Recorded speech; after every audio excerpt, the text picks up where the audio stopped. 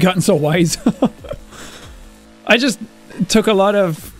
I first of all, I would say no. I figure out what works for me and try to understand myself a lot. Because I was a very angry person when stuff would go wrong in a day. Like trying to get videos done every single day, twice a day. You get into such a rhythm that if anything goes wrong, like the video breaks or if OBS crashes or you lose all the footage, like I would legitimately get pissed off and it would ruin my whole day because it fucks up my entire flow. And then my balance is off and I was like, no, I have to get these videos out. Like that's my thing. Like learning to just take a step back, learning why that stuff annoyed me, learning what made me angry, why I was an angry teenager and just lashed out at the world rather than realizing like, no, you're just getting mad at yourself for some reason. Like for me, a lot of my validation came from how hard I worked on my YouTube channel. And then it boiled down to, well, the reason you're getting upset about it is that if you miss a day, then your schedule is fucked and you pride yourself on your schedule. And then without your YouTube channel, you feel like you're nothing. And for like 3 or 4 years of doing it, that definitely felt like the case. And it's only now that I'm starting to really be more comfortable with it. Hence that I'm not uploading constantly all the time and not being like, man, I wish I was on trending. And that kind of stuff. Like just appreciating my channel for what it is and what we're doing and not being like, well, this person's blowing up and I'm not. Because it definitely was that sort of rat race for a long time. Even though it was never a case of like, I want more numbers. It's just a case of like, I don't want to feel forgotten. I don't want to feel like I'm being left behind. I don't want people to forget my channel and move on to somebody else. And that's why you'll see so many YouTubers talk about if they stop uploading, they're afraid that their audience will vanish.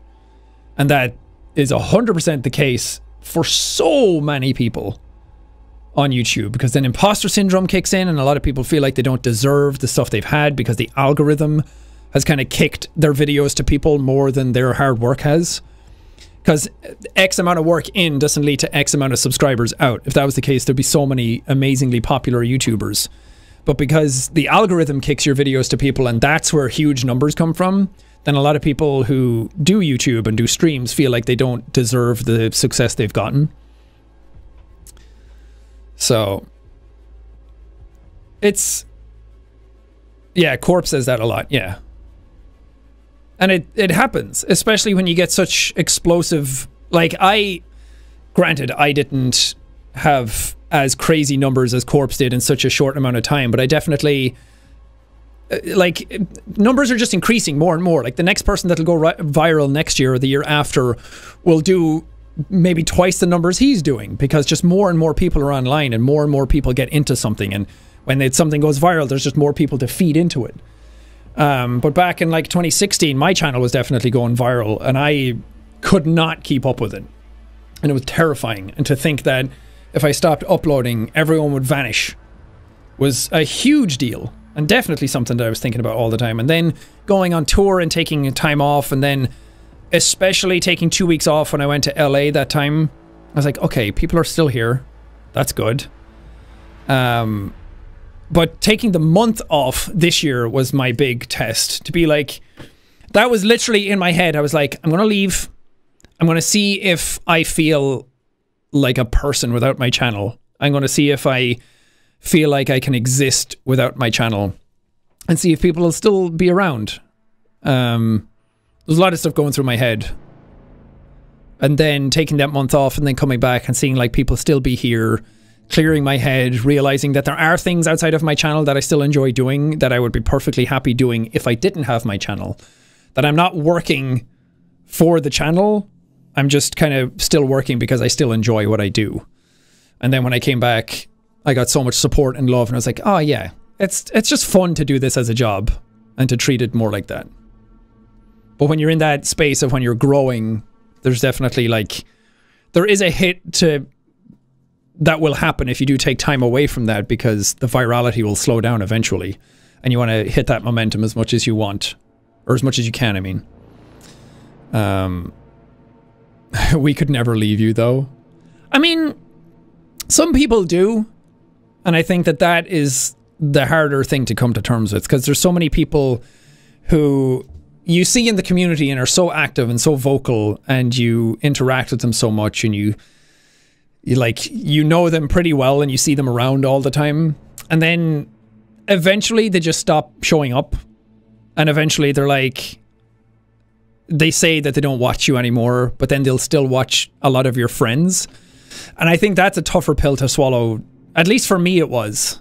And it's like, what did I do? I feel like I haven't changed that much. And then some people leave because they get a lot of attention from you, or they start to feel like you know them in the community, and then if you stop giving them that attention, which I've tried my hardest to not pander to my audience as much anymore, because I feel like I did that a lot, and a lot of people were just there for that pandering. And then when you take that sort of like emotional fuel away from them, then a lot of them leave and just move on to somebody else who will give them that emotional fuel. And I didn't want to be that anymore. It was too much pressure to kind of like be perfect for a lot of people, I think.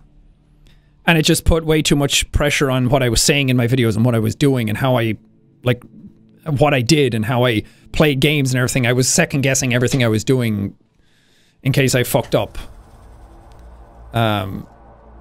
So people move on and they go to whoever can give them what they need, and that's fine. They're on their own journey. They'll come to their own realizations eventually, but it hurt a lot the first time that kind of stuff was happening. I was like, man, what the fuck is wrong with me? Why are people not into me anymore? Like, I feel like my videos are just as good as theirs. Like, why did you not want to watch me, but they want to watch them? And of course, there's other reasons to that. I'm not saying that's the only thing. That's just one of the aspects of it that I noticed. But it was noticing those things that made me realize, oh, sometimes these things are out of my control. And sometimes you have to let some people go. And new people will come in, people will go out. It doesn't matter. Again, that's what I mean. I was pandering the channel a lot to try and keep as many people as possible. And try not to upset people and try not to like steer the ship in the wrong direction, but eventually it's nice to just kind of like let that slide away and just be yourself a bit more. And now I still make videos for people, but I feel like there's like a split now where it's like for people and for me. But before it was like way more, I was just making content for the people who was watching it, instead of kind of letting some of that stuff go and making some stuff for myself. What am I talking about? I went down a weird path.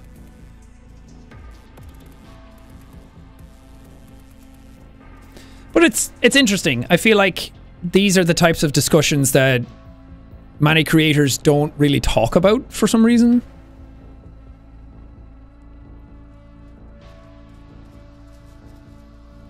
And I feel like anytime I talk to a creator in private, or in like if I ever meet them at a convention or something, like these are the types of conversations that come up so often, but for some reason it's not a publicly talked about thing. Gotta puff up your chest sometimes? I guess so. How are you feeling? I'm feeling great.